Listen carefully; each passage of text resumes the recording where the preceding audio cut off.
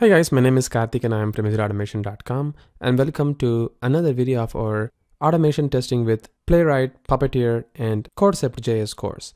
And in this video, we're going to talk about Playwright tidbit, and in this tidbit, we are going to talk about file uploading. We have already discussed about the file upload code with Puppeteer with a sample website, and we also performed how we can upload a file using the code something like this.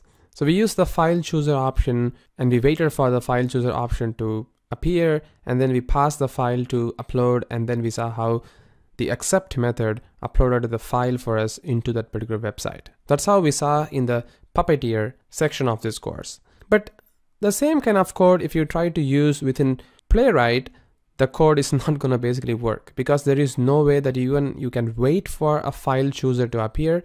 Rather, there is another option in Playwright to do the same kind of operation, something like this. You can call the setInputFiles method of Playwright to actually pass the file name, and then you can upload the file using just this particular command. But you can see in the code we have created a handle of the page with the type of file. So wherever you have a page of the type as file, only then you can actually set the input file, and then it will upload the file for you over there. Pretty much like Selenium using the send keys method, which does the exact same operation, and that's exactly how we can do using Playwright as well. So let's quickly see everything in action and understand how things work. So for that, I'm gonna flip to my Visual Studio Code IDE.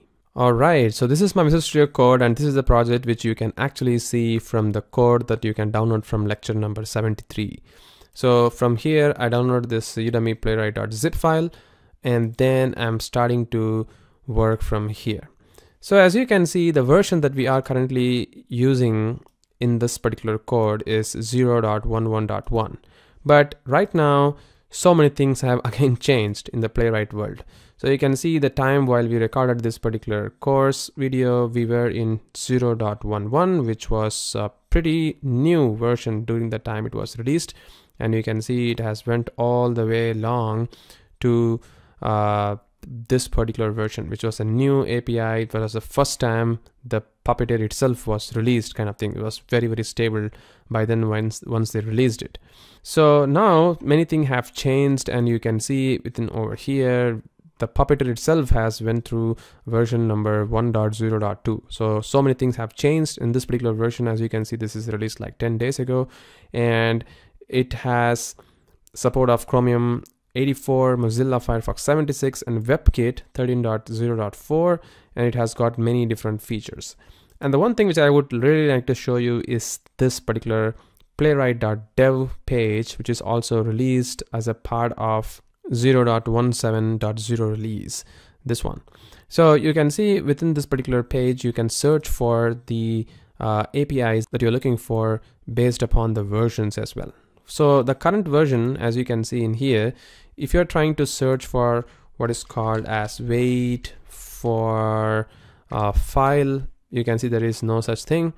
But if you go to the Puppeteer page, this one, pptr.dev, where you can search for wait for file, you can see there is wait for file chooser option, and it has all the details. So this is the same kind of code that we did in our Puppeteer, but over here for the Playwright, there is no such method. So basically, even though Playwright and Puppeteer are kind of same, but still the APIs are kind of different because Playwright is now maintained by Microsoft, and there are some changes based upon the APIs. But as that said, the file chooser option over here within this particular Playwright, it has a class, something like this, and it has a method, something like element is multiple page and set file. So you can use this kind of option as well, like pretty much like page.on or file chooser, set the file like this, or like the code which I showed you on the slide just before.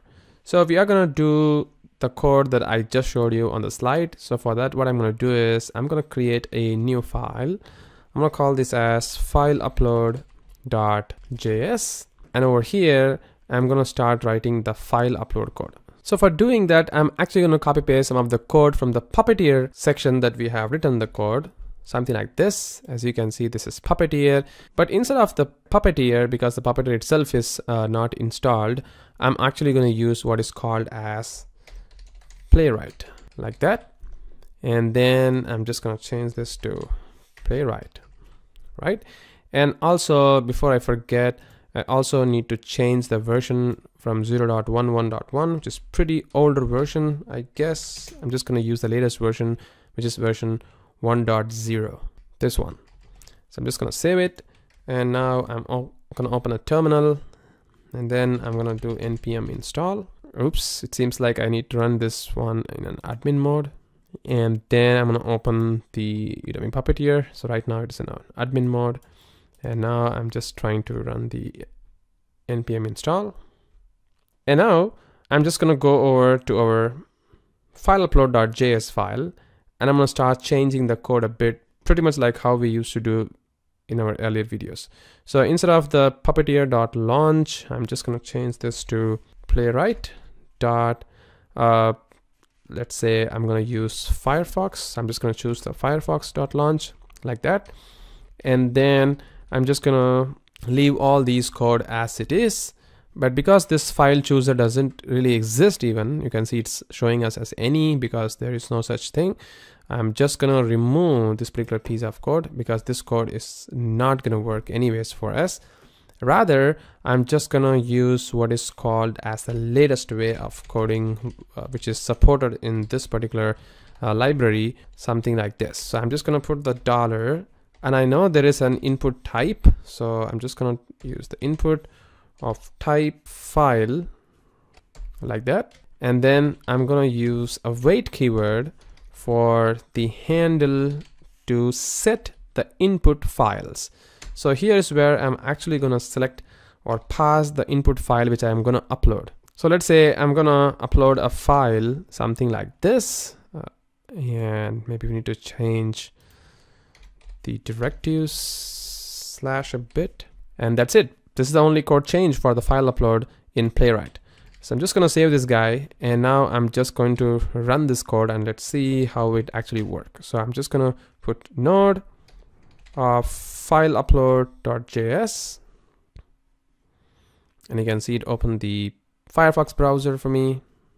And oops, it says the network idle 2. I'm sorry about that because we should not use in Puppeteer like this. So we're gonna use something like this. It's not network idle 2, it's network idle in Playwright. I just copy pasted the code, and that's the reason the issue is happening.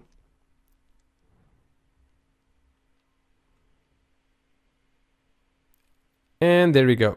You can see that it is now uploading the file ea.jpg for us as what we have specified in this particular location. So this is how we can perform a file upload using Playwright in a much easier fashion. So this is the only code change that you need to make this happen. So if you're wondering why your file upload code is not working in Playwright, then this is the only reason for this to happen. So once again, thank you very much for watching this video and have a great day.